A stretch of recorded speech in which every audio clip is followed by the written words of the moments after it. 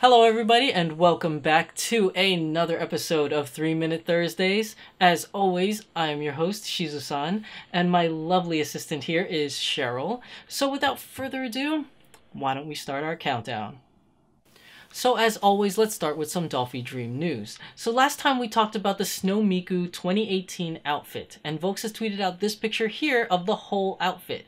So hopefully we get all those items. Historically, Miku outfits has come with the wig, outfit, and the shoes, but so hopefully this continues on, but we'll know more information in the future. But just so you guys know, they're naming this one the Crane Princess outfit, so be on the lookout for more information in regards to this. Now, Volks International website is having their February outfit collection. Now, this is going to be an interesting collection because they're re-releasing the White Rose High School outfit sets, as well as the Modern Yukata sets and new casual dress clothing. So if any of these items interest you, make sure you visit the Volks International website February 10th, 10 a.m. JST time. Now remember, this is going to be a click war, so get your clicker fingers ready. And then lastly, Volks has tweeted out this picture here that Volks USA is going to have the Dolpa 38 outfit collection. Now this is going to start February 23rd through the 26th, and it will be a lottery. Now what outfits are included, we don't know yet. They haven't posted that. They're just announcing that the event is coming. Now let's move on to some Smart Doll news. Now Danny Chu has tweeted out this picture here of two melodies, and he's asking you which one is the injection molded version. If you had to ask me, I think it's the one on the right, because that's the one that's showing the most skin. And if you're going to show off a new doll that might have seam lines, better to show the one that shows the most skin to see if you can find them, right? But let me know what you guys think in the comments section down below.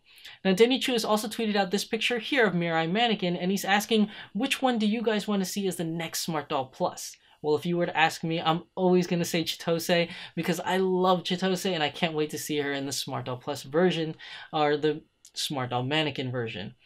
Now, Danny Chu has also tweeted out this picture here that the bust sizes for the Mirai Mannequin are in production, or at least in the prototype stages. So hopefully when the Mirai Mannequin releases, there will be optional bust sizes just like the regular versions of the doll. And then Danny Chu has lastly tweeted out this picture here that Mirai Mannequin will be traveling with him to events all around the world. So hopefully whenever he attends a convention or any speaking events around where you live, you get to see Mirai Mannequin in person yourself.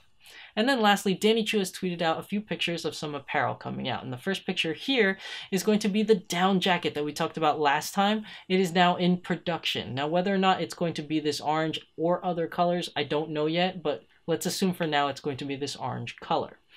And then lastly, Danny Chu has tweeted out this picture here of the slim vintage cargo pants. Now, these are really cool looking pants, and they should be coming out sometime in the near future. Keep an eye on that.